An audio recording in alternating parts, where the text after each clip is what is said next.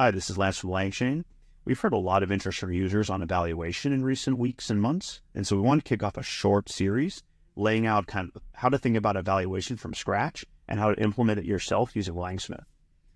So it kind of set the stage. When new models release like Claude 3, you often see a bunch of public evaluations reported. So on the left here is the Claude 3 blog post showing a bunch of different evals in the various rows and compared to other popular LLMs in the various columns. You've also seen maybe things like Chatbot Arena, which now has Claude 3 Opus at the top. But the question here is like, what are these evaluations, how to think about them, and how could I implement them myself?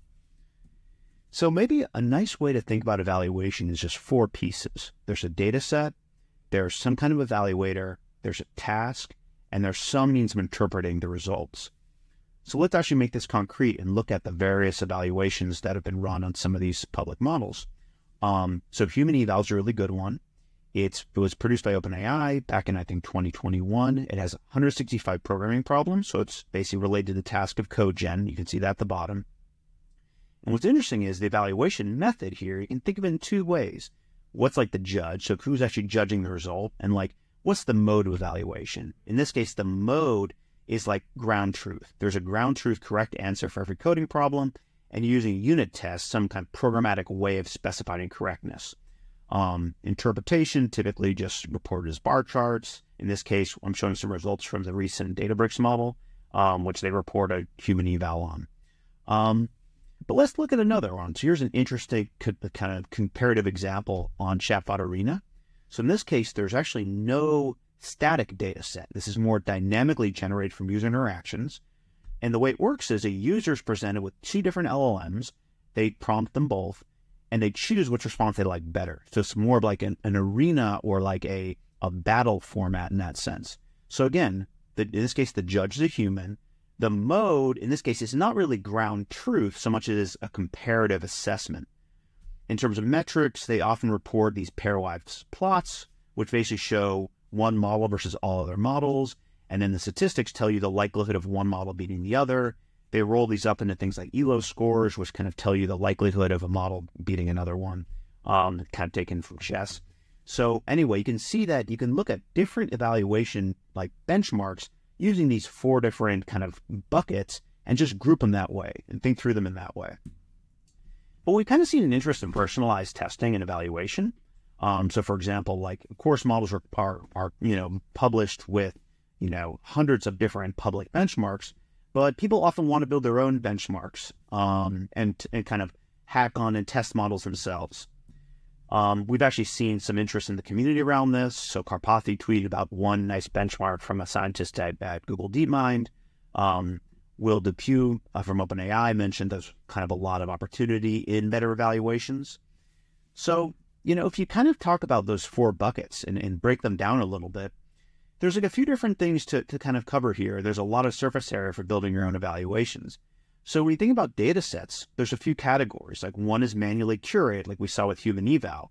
Build a data set of question-answer pairs or like code-solution pairs, right? So there's like highly curated, you define it yourself.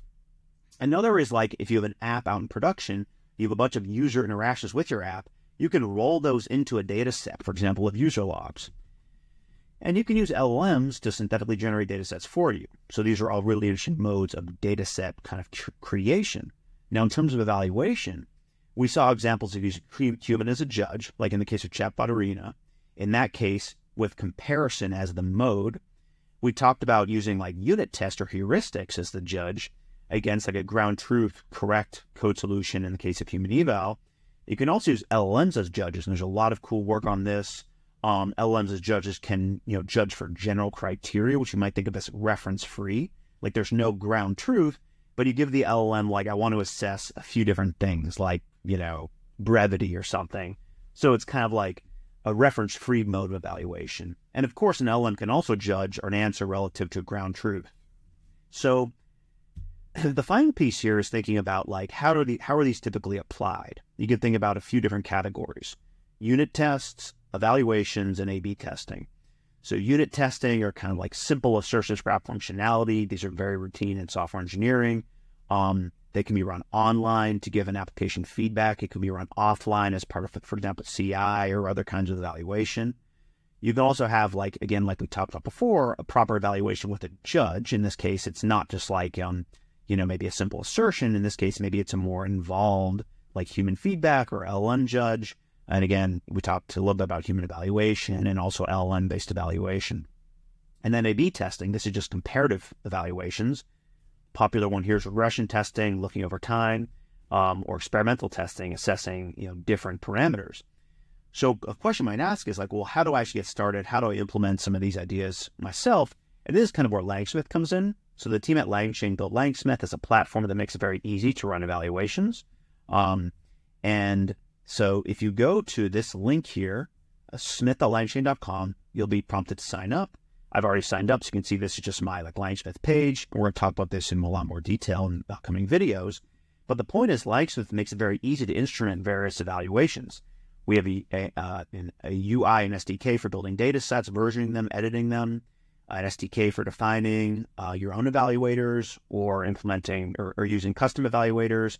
And we also have the UI for inspections, for trace inspections, comparative analysis. And we're going to kind of walk through in a few different videos these ideas kind of very carefully so you understand kind of all these pieces and how to do each one from scratch.